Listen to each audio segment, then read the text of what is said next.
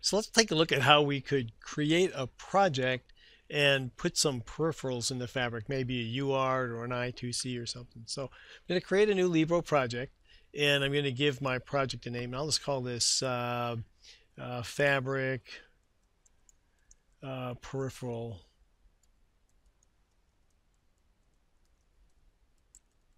I'll just call it fabric peripherals. I could call it anything.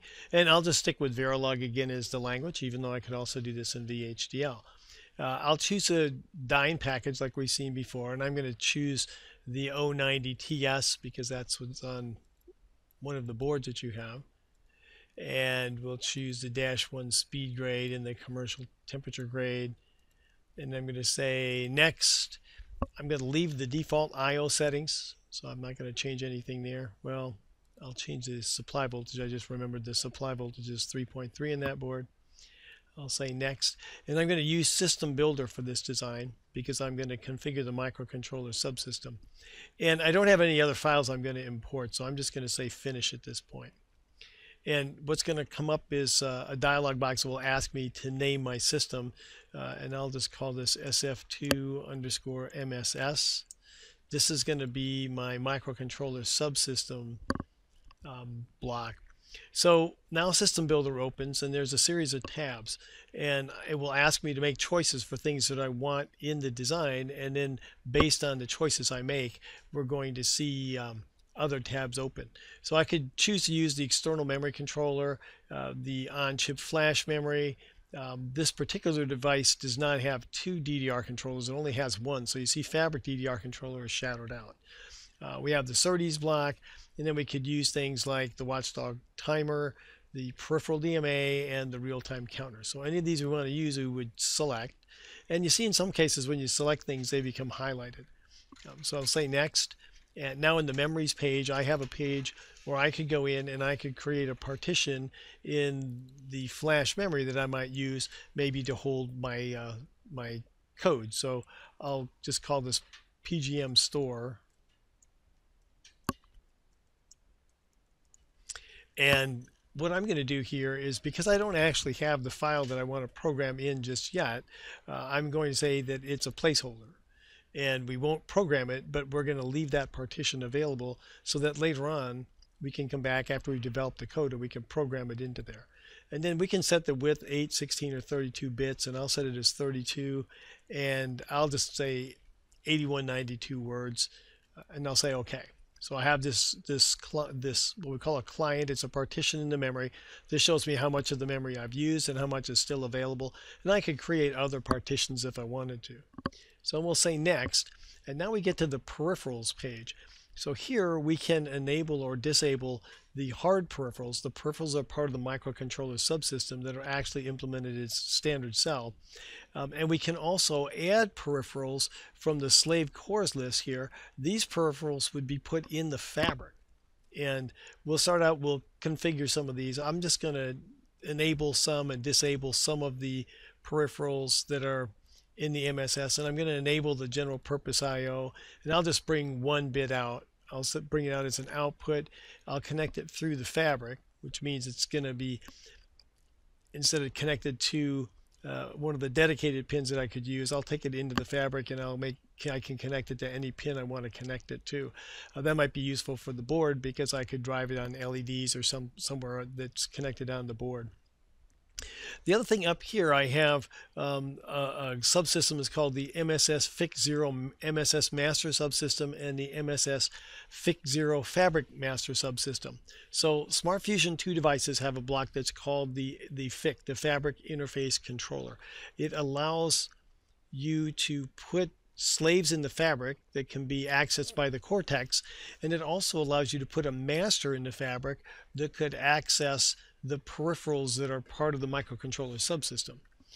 In this case, if I wanted to add maybe another I2C or another UART, I would just grab a peripheral and I would just drag it, and I'm going to drag it under the MSS master subsystem. So all this is going to do is it's going to extend the peripheral set that's in the Cortex M3, and when we see the memory map, you'll be able to see where these are.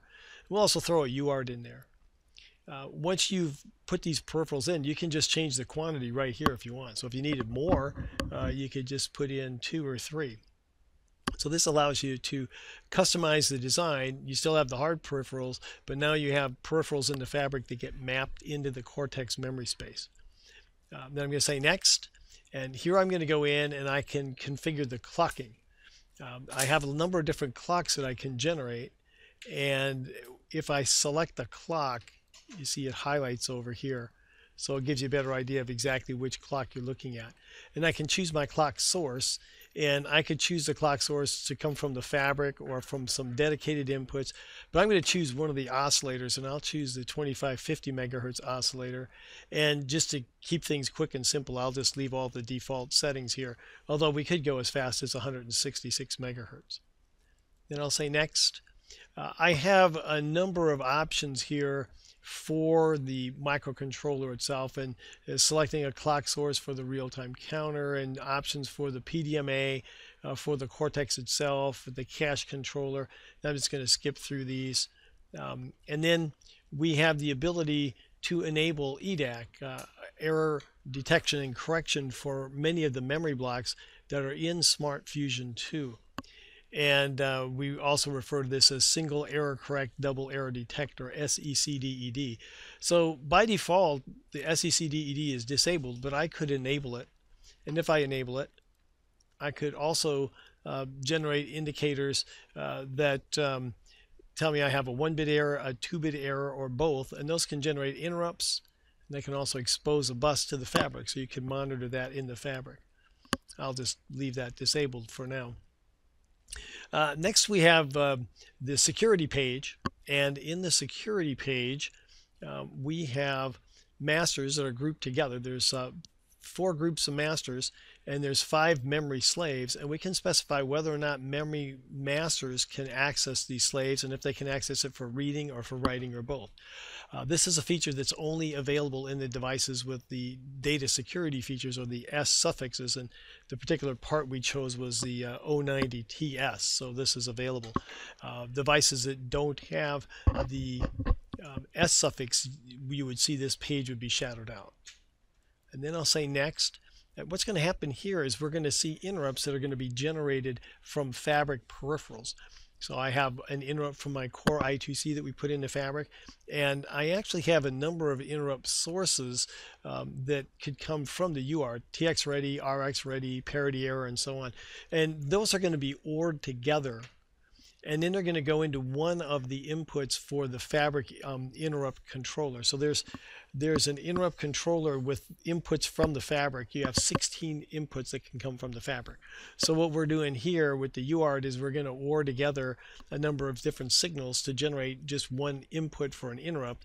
And if there's an interrupt, that ISR would go out and read the status registers in core UART APB and figure out what was the source of the interrupt. Then we'll say next. And what we're going to see here is this is my APB bus. This is going to connect to the FIC, and then I have 2 slaves out there, core I2C and a core UART APB. And the way the memory map is set up for the SmartFusion2 devices, there's actually some aliasing. So I could access the I2C at 3000.0000 or at 5000.0000.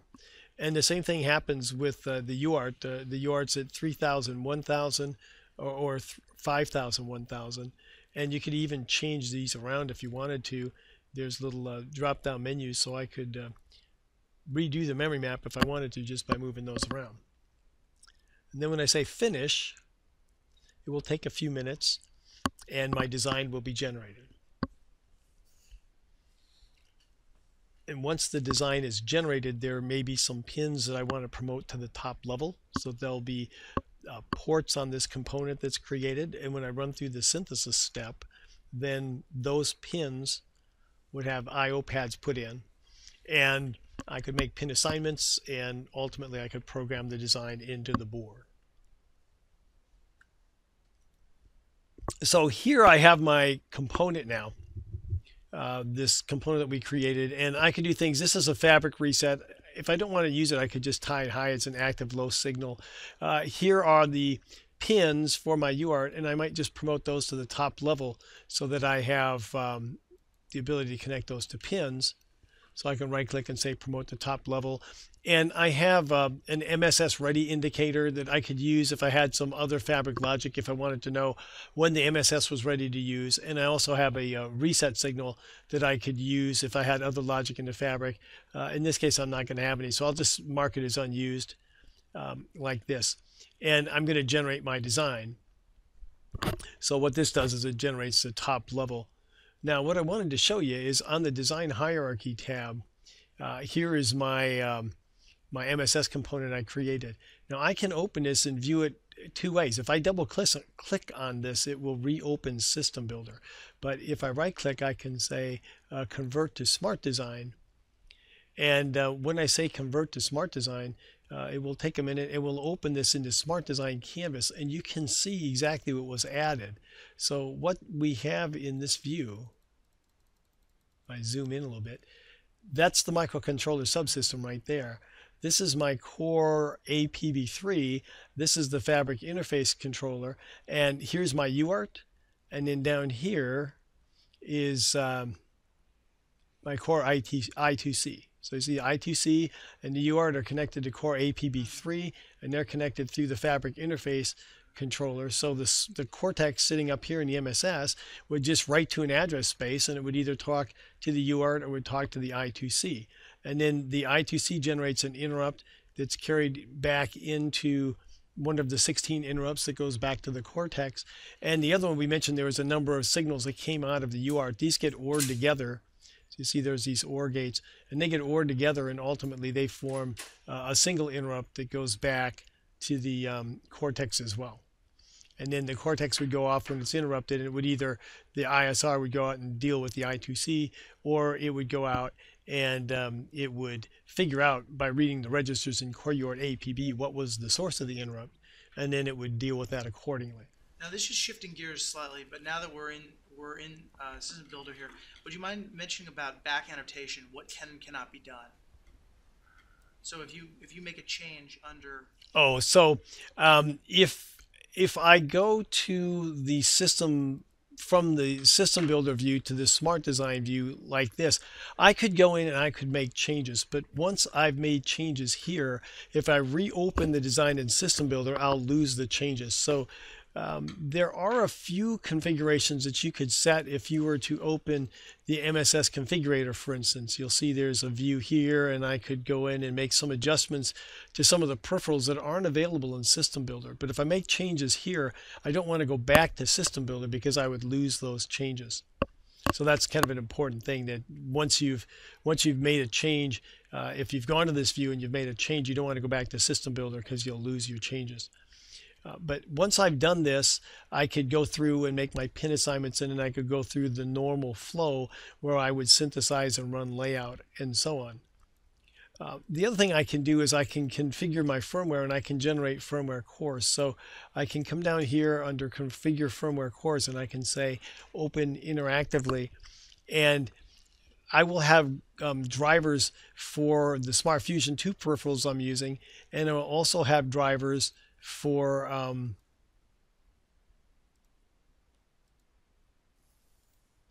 I'll also have drivers for the fabric peripherals. So you see there's no SmartFusion2, and I can create sample projects either for the drivers that are driving the SmartFusion2 peripherals, and I can do the same thing for the peripherals that are put in the fabric. So I can generate some sample projects.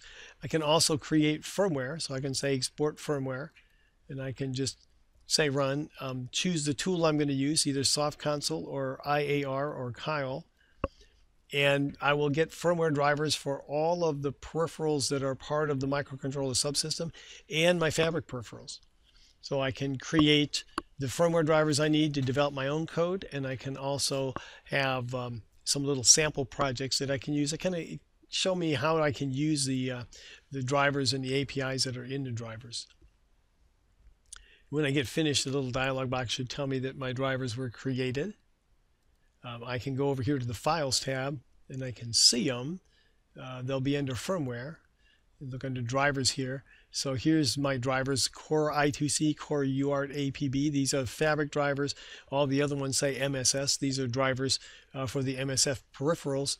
And there's also a little platform.h file here that shows me where the addresses are of the Core UART and the I2C that are in the fabric. And then finally I have my data sheet, which I just seem to have lost. And the data sheet would show me the memory map. I can export that.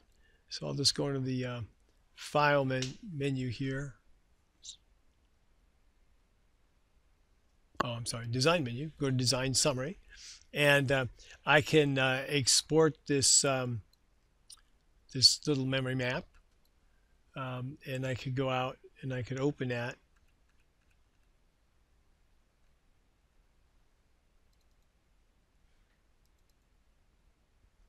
So here I can see the memory map for my system. And so this is going to show me the memory map of all the hard peripherals like the DDR controllers and things. But it'll also show me here's Core UART, here's Core I2C. Okay. And the platform.h file has the addresses in there. It actually only shows one of the two ranges. You can actually address that in two different ranges as alias. But we have all of the drivers there, and I could have generated some sample projects as well.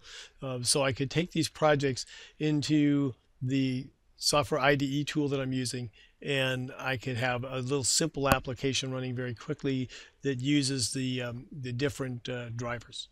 The other thing about the drivers are all fully documented too, so you can open documentation. There's release notes, and there's a user guide that explains in more detail how to use all of the different functions that are included.